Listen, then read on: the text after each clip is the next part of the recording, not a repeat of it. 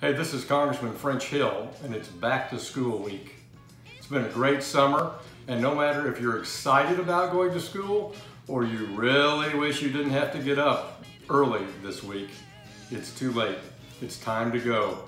Your parents are packing lunches, you've got school supplies, you're ready to go.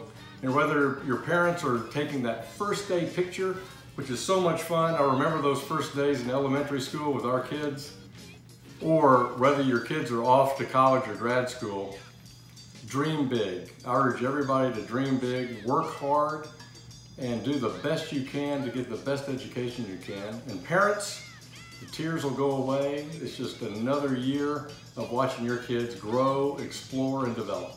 Have a great back to school week.